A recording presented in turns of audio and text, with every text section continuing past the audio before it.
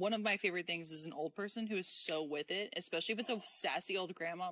Trails led somewhere. Do you have nothing better to do than to harass a defenseless old lady? I'm like, you get it, sassy grandma.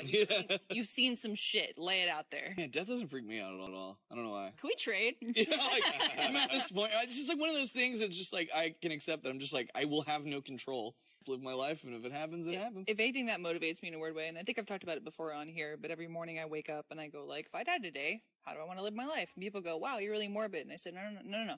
I know I'm gonna die at some point, but if today is the day, I better make it fucking worth it. So don't worry about dumb shit.